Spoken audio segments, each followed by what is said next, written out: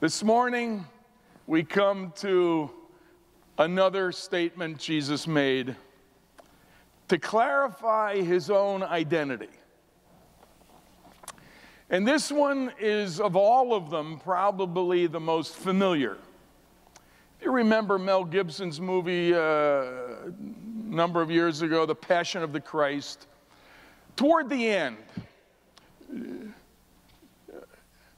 scrolled these words. And it was like the ultimate moment in the movie when, having seen Jim Caviezel do an absolutely incredible job portraying what Jesus went through for you and for me. And the whole time I was sitting there grimacing and yet wide-eyed wonder with tears just coming down my face, thinking, he did it for us. What a champion. Then these words come up. And Jesus said to him, I am the way and the truth and the life. No one comes to the Father but by me. What an incredible statement of his own identity, accurately bringing us to some ultimate words that even the disciples were not ready for the first 3 years that Jesus was with them. This was a timely statement that made only sense at this moment, at the end of his ministry, immediately before getting to the Garden of Gethsemane. He's already served the bread and the cup. He's already washed the disciples' feet. He's already said, as I have loved you, love one another. And now he says to his distressed disciples, who have been told by him in the past hour, I'm leaving. I'm leaving. I'm leaving. I'm going to prepare a place. A place. And the disciples are distressed. They're asking a number of questions. How are we going to find where you are? How are we going to get there? Was this all real? Whether they're asking that one yet or not, they certainly were when they saw him mangled and shredded and spit on and crucified. Was this all real? Was it true? And how are we going to go on? And is life going to still be worth living? All of those questions were swirling. And to answer and address their troubled situation, he begins, as it's recorded for us in the Gospel of John, chapter 14, verse 1, do not let your hearts be troubled. Now, this is perhaps one of the most misunderstood words of Jesus, because it almost sounds like he's condemning a troubled heart, like you should never feel that way. Obviously, that's not what Jesus is saying here. When our hearts are troubled, we need to say, my heart is troubled. We don't need to fake it. We don't need to stuff it. We don't need to pretend that we've got it all together. When we don't understand what's going on, we need to admit we don't know what's going on. So Jesus is not saying, oh, come on, shame on you people. You shouldn't let your hearts be troubled. Now, we know that's not what he's saying, because a couple chapters earlier, Jesus said, my heart is troubled. When he was talking about Judas, the one who was going to betray him, he used the same words of himself. He said, my heart is troubled, deeply troubled, because one of you is going to betray me. Now, if it was condemnable for Jesus, for anyone to have a troubled heart, he had a troubled heart. So it wasn't evil. But when Jesus said, don't let your hearts be troubled, what he's saying is, you don't have to stay there. I'm going to give you something that will meet you in your trouble. And so he said, I'm going to prepare a place for you, and I'm going to take you, and you know the way.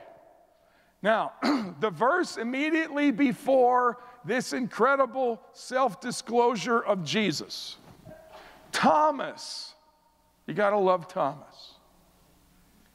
He makes us feel like maybe there's room for me too. Thomas is the one who asks the honest questions. And he says in the verse 5 of John 14, he says, Lord, we don't know where you're going. How can we know the way? Now, you got to admit that was an honest question. But it's really totally contradicting what Jesus said, because Jesus just said, you know where I'm going and you know the way. And so Thomas said, no, Lord, you're wrong. We don't know where you're going and we don't know the way. But Jesus is not condemning to Thomas. He does not condemn an honest question. And I just want to say to all of us who are in process over Jesus, and who is Jesus? If you're still asking honest questions, I want you to know there is room for you in God's heart. He never casts out a skeptic. God welcomes you with a seat at the table to ask any question you have, any honest question when it comes to Jesus. And Thomas proves that. Even contradicting what Jesus just says, Thomas still asks the question, Lord, if we're going to be honest with you, we don't know where you're going, so how can we know the way? Now, Jesus does not tell him how to find the way. He says, I am the way. Jesus does not tell them where to discover truth. He says, I am the truth. He doesn't tell them how to find life or meaning to life or fulfillment in life. He says, I am the life. Now this morning, you've got to admit, this is the ultimate three-point sermon. If you can't preach this three-point sermon, there is no hope for you as a preacher. It's right there. And when Jesus, sometimes we put them all together, like he made one statement. You know, it's kind of like, you're the true way of life. Well, that's true. He is the true way of life, but that's not what he said. This is not one self-disclosure. It's three distinct. In fact, when you look at it carefully, he says, I am the way and the truth and the life. By the way, I don't know if any of you watch Jeopardy, but did you know this question? This verse was on Jeopardy this week. For any of you Jeopardy buffs, this was one of the questions. In Latin, Jesus didn't speak Latin, but if you take what Jesus said and translate it into Latin, he said, via et veritas et vita. The question is, what are those words in English? Who would know that answer? Take a guess. The way, the truth. Anyway, it was on Jeopardy this week. Just thought you might like that. But let's take them one at a time. Jesus said, I am the way. How often have we thought, oh Lord, we come to him in our anxiety. Lord, I don't know what to do. I've got to make a decision here. I feel totally overwhelmed. It's as if there is no way out. There is no way. Now, if we were going to be honest with ourselves this morning, most of us would admit sometime in the past 6 months we felt that way. We face situations that we don't know how to solve them and how to find the way. And maybe in a moment of desperation, we even cried out to God, God, show me the way. But notice, better than showing us the way, Jesus reveals himself as the way. Now, there's something extremely relevant here for the early disciples, but just as much for you and me. The early disciples were in a major moment of transition, and for them, it was the ultimate moment of ambiguity. They had been following Jesus. They'd left their nets, they'd left everything to follow Jesus, the physical Jesus on earth. They knew nothing of the Jesus ascended up in heaven. And now they are in this major transition from following the physical Jesus to following the Jesus who is seated at the right hand of God the Father in heaven. This transition was the ultimate moment of ambiguity for them, the ultimate moment of despair and questioning. And so now, for the first time, they needed to know that Jesus didn't just come on earth to show us the way, he came as the way. And when he introduces this, he says to the disciples, don't let your hearts be troubled. You believe in God, believe also in me. He puts the whole emphasis on himself. And so now, for the first time, the disciples are having to make this transition from the physical Jesus on earth to the living Christ, who is God at the right hand of the Father in heaven. Now, this is where you and I get to know him.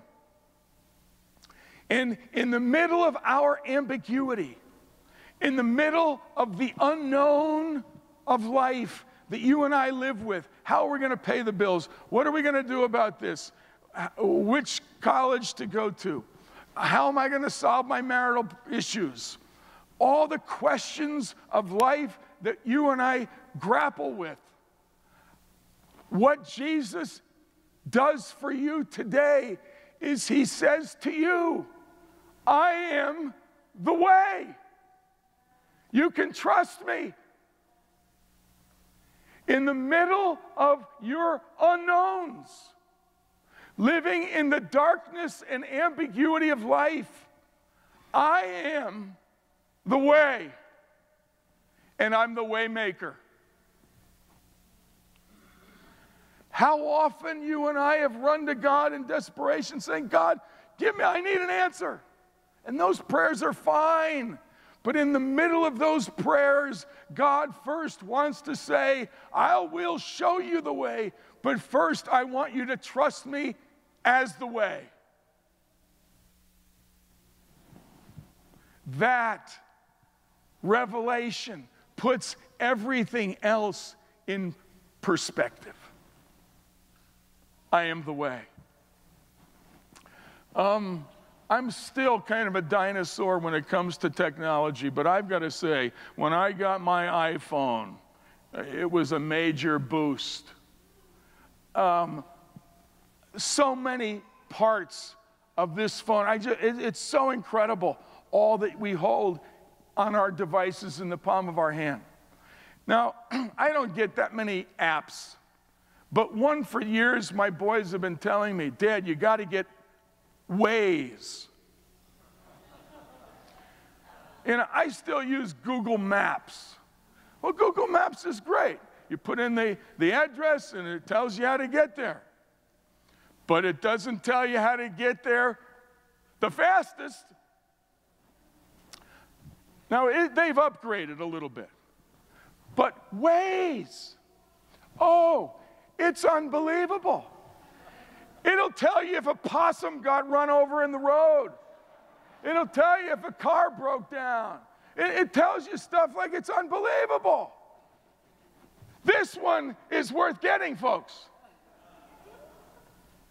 But what's even better than Waze on your phone is the Way living inside of us. He's the Way. He's not just an app, he's a person.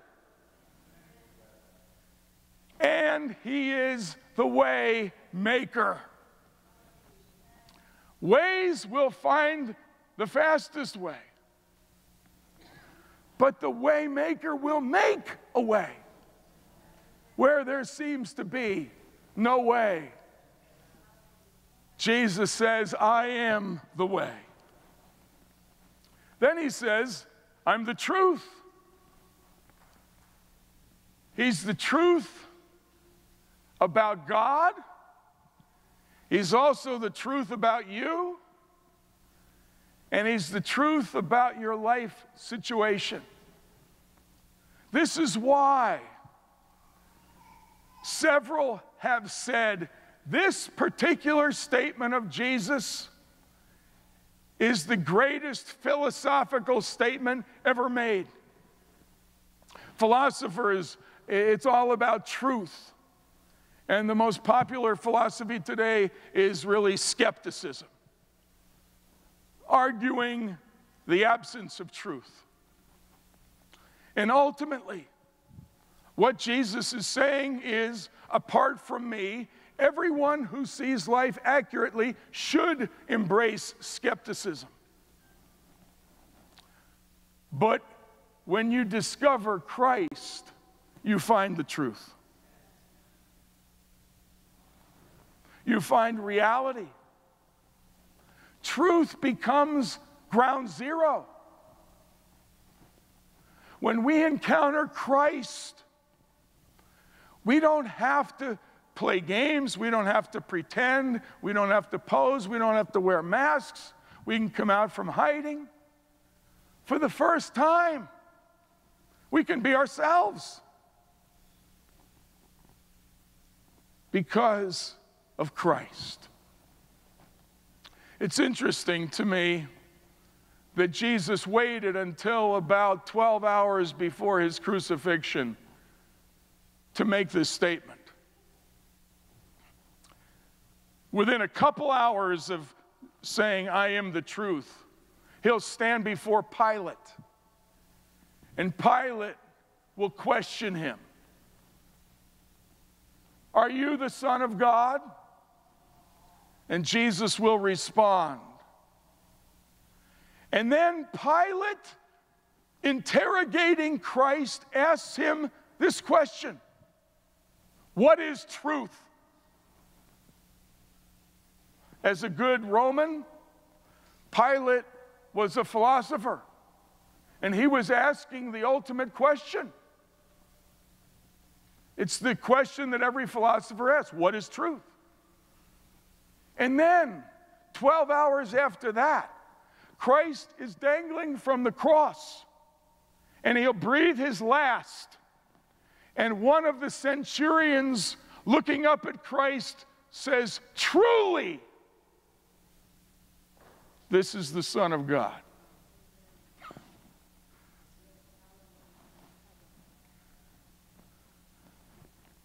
"25 times Jesus not only said truly, but he doubled it. He said truly, truly. 25 times. And they're all in the Gospel of John. This month you may want to read through the Gospel of John and mark every time Jesus said truly, truly. He didn't have to. You know, it wasn't like if he didn't say it, it wasn't true. Everything Jesus said was true, but just so that he would be emphatic. And the reason he did that is because he is the embodiment of truth. And then, I'm the way and the truth and the life. Jesus spoke a lot about life. Many of the I am statements, the living water, the bread of life, the resurrection and the life that Stephen did so well preaching for us last Sunday. And now, the life. The life. I am the source of life. I give meaning to life. He gives life now, and He gives it eternally. It's a quality of life. It's fulfillment. It's satisfaction. It's authenticating the value of our lives is all because He is life. The Apostle Paul would go on and say, for me to live is Christ, and to die is gain. Even in the Old Testament, David said, your love is better than life. It was another way of saying, God, you are my life. Your love for me is better than physical life. And it was all pointing to this moment of self-disclosure when Jesus says, I am the life. Hallelujah. When you take these three statements, I am the way, and the truth, and the life. Somehow I was thinking, man, Lord, help me today to put these in us as a church family, to drive it home in such a way that we would personalize these, that they wouldn't just be theory or principles, but a living reality inside of every one of us. And as I thought about this, I'm fascinated by the fact that this is prom season. You see more limousines around these days than at any other time of year, pulling into little subdivisions. And who gets in? Not a big shot, but a high school student. And they go driving down the road and they pull into another subdivision. And out comes a beautifully dressed high school student. And they get in the limousine.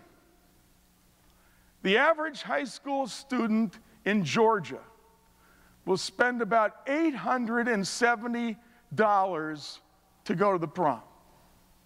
That's average. Some of you guys, I'm sure, are way above average. And some of you say, not me, I'm like, I'll show you how to get a deal on doing the prom for less than that.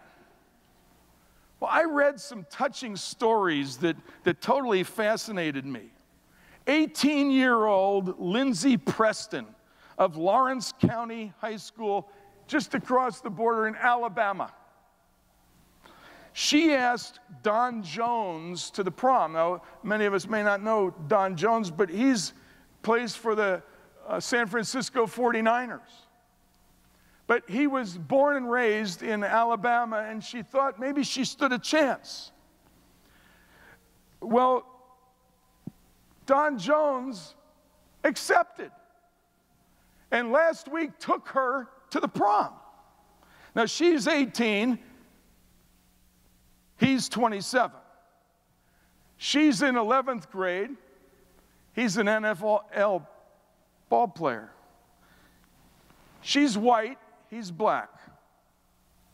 She has Down syndrome, and he's a classy guy.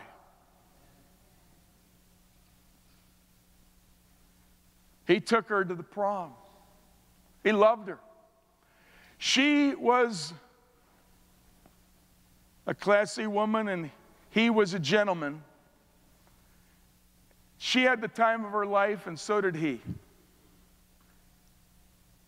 He even taught the other 11th grade boys some dance moves they had never seen before. Now that touches me. But the one that hit me even heavier was Katie Kelsenberg, a senior in Stillwater High School, Minnesota, who asked none other than Dwayne "The Rock" Johnson to the prom.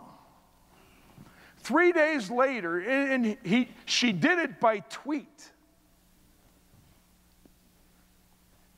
3 days later, she didn't get a tweet back, but she was sitting in her first period class, and over the intercom, these words, a pre-recorded message. We're starting school today, a little fun and with a surprise. You're probably thinking, why is The Rock making an announcement over our school PA system? Well, I have a message for a very special young lady, Miss Katie Kalsenberg. Unfortunately, during your prom on May 5th, I have to be in Hawaii filming Jungle Cruise. But I've rented a movie theater for you and your best 233 friends. We're going to rent it out and let you invite all your friends, 233 of them, for the premiere showing of Rampage. Plus all the Coke, popcorn, and candy you can handle.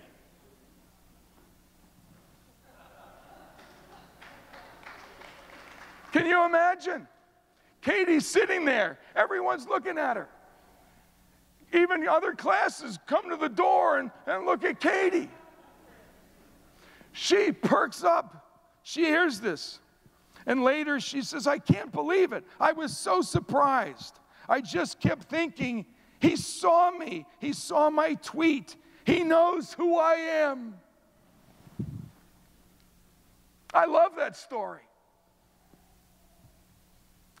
What an honor for a young lady to feel like something that her idol saw her tweet and acknowledged it in such a cool way. Well, whether you're a high school student or otherwise this morning, I want you to know you have a God who doesn't just notice you because of your tweets. He knows you inside and out. And He is the Rock. And He doesn't want to just rent out a theater. You're the theater. And He wants to live in you and live out His life in you and through you forever.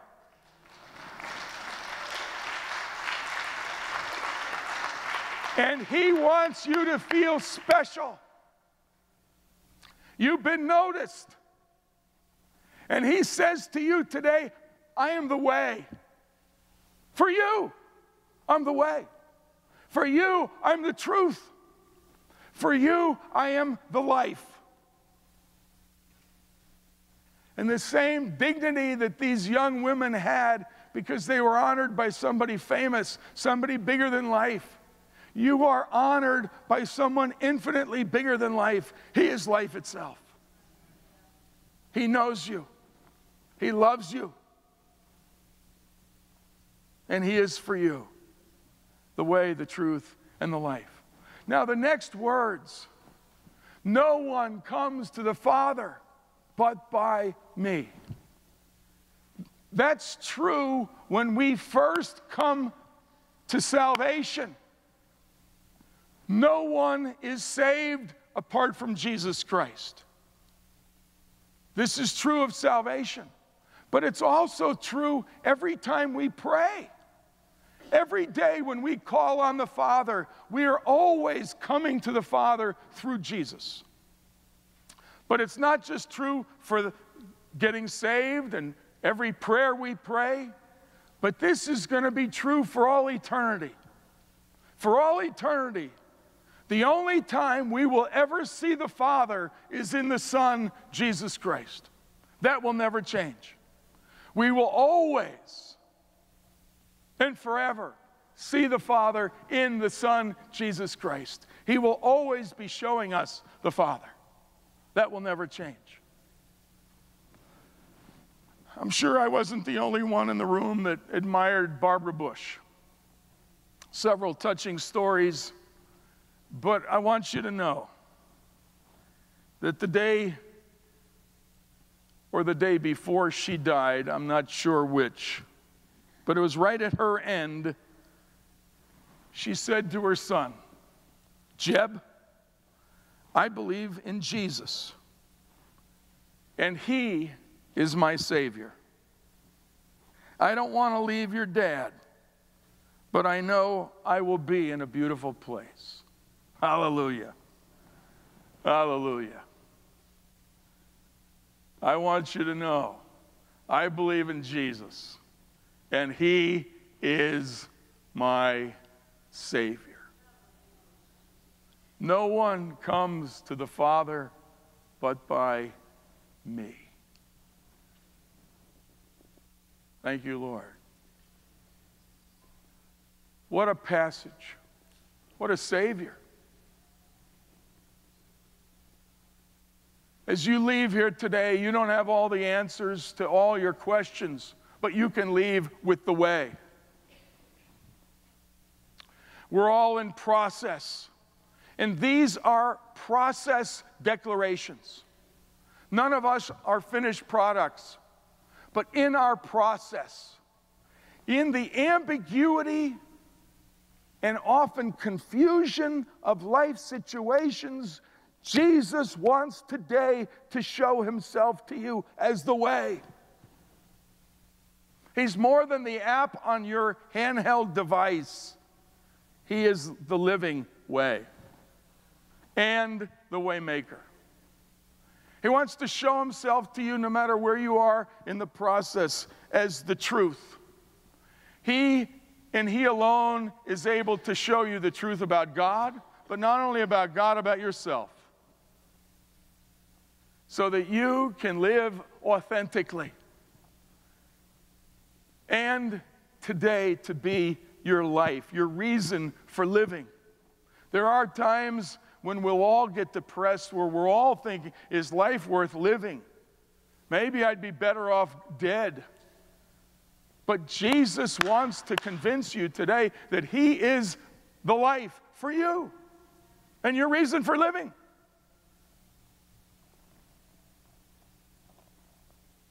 Take hold of these statements. Take hold of Jesus. For him to be in the middle of ambiguity, the way. In the middle of crisis or confusion, the truth. And even in the middle of depression, he is the life. And the longer we walk with Christ, the longer we follow him, the more these characteristics of Christ become ours. The more it's not about having all the answers, but we trust the one who does, and he is the way. More than seeking for truth, we find reality in Christ. And more than searching somewhere for the meaning of life, he is life itself. And it's no wonder we as a church call our small group communities life groups. Because when we gather in Jesus' name, he is the life, and the groups are life groups. They're life-giving groups. Amen. Father, we take your word today and feed on it. We take the reality of who Jesus is, and we thank you that Christ is in us, and we are in Christ, and we walk with Christ and get to know more and more about the reality of what it is that Christ is the way, that he teaches us to be truth people, that we don't have to be afraid of expressing sincere questions or even doubts, that we can raise anything and you respect an honest heart because you are the truth.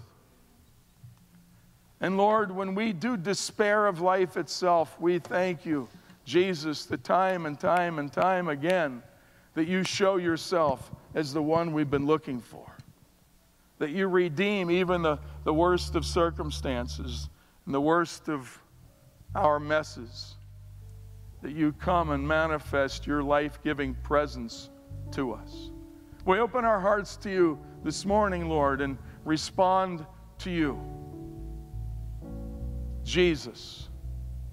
And in Jesus' name, we come to receive all that is ours from the Father. Just hold your hands out to the Lord, church. To you be Jesus, the way. Take Jesus as the way. To you be Jesus, the truth. Take him. To you be Jesus, the life. Take him this morning.